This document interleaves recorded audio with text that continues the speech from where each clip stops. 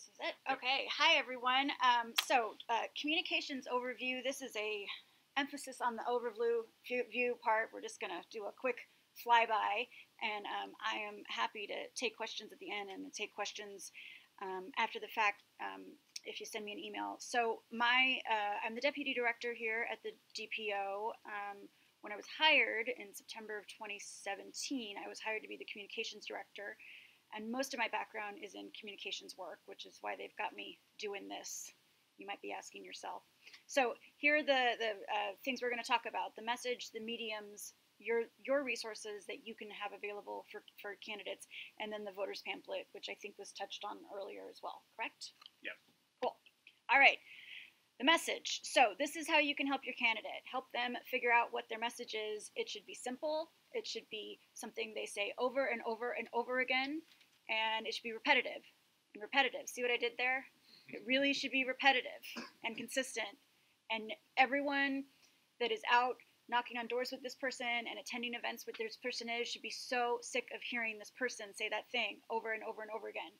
That is how you crack into the psyche of voters. It's by being repetitive and saying the same thing and keeping it simple. So clearly there are complicated issues that candidates need to discuss and respond to, but when you're talking about just kind of the message, here's who I am and why I'm running, it should be simple and you should be repetitive. Here are your mediums. So here are things to think about in terms of how you're going to get that message out to, other than just on the doorstep. Your local media outlets, you all know your local radio stations, your local newspaper or newspapers better than anyone. And you probably know who there covers local politics, if there is anyone. So I think, a couple of things here.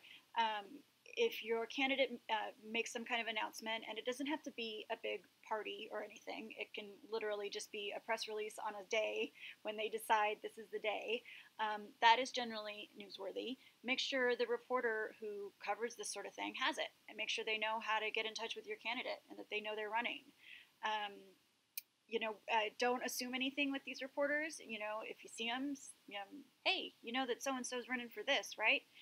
That's a way that you can help your candidates, just by kind of using the social networking that you have with your local media. Social media. My key advice here on local races is to keep it simple. It's for your candidate to keep it simple. It's for you to keep it simple, and share your candidates'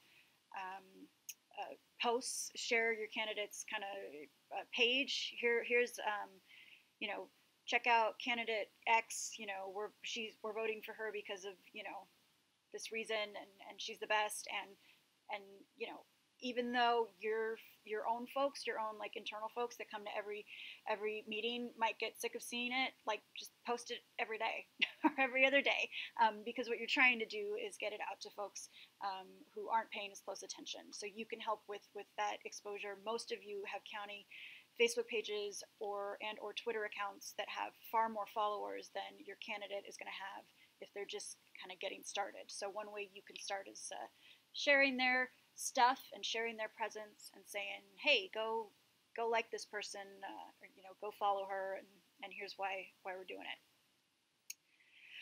Letters to the editor. Again, those of you that have local publications probably know that most letters to the editor can get printed, or if you at least send a few on the same subject, eventually one will get published.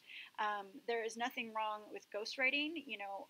If you've got someone in your organization who is a strong writer, who doesn't want to be doing doors or things like that, have them just crank out some letters to the editor on subjects that are important to the community and why you are supporting the candidate in question. There's absolutely nothing wrong with writing letters to the editor and getting someone else to sign on to them. It's helpful if that person puts their touch on it, but really no one's checking to see if your work is plagiarized. That's not how it works. Most smaller papers are hungry for content and will take what you give them. So letters to the editor, great way to get the word out on your candidates and a good volunteer task also. So these are things that you might already have that you can use to help your candidate once they've been recruited and are running. You can, use your email list to share their announcement, share their upcoming event if they're having one. Hey, this candidate is doing a coffee, a meet and greet at this place, and just showing that the candidate is out there. I mean, maybe they get coffee there anyways, so it's just, hey, you can go bump into them. You can also, like I said, share their social media posts. This is like the most. This takes so little effort. Just go find your candidate and share them. And like I said, you will be helping them get exposure and helping them build their following.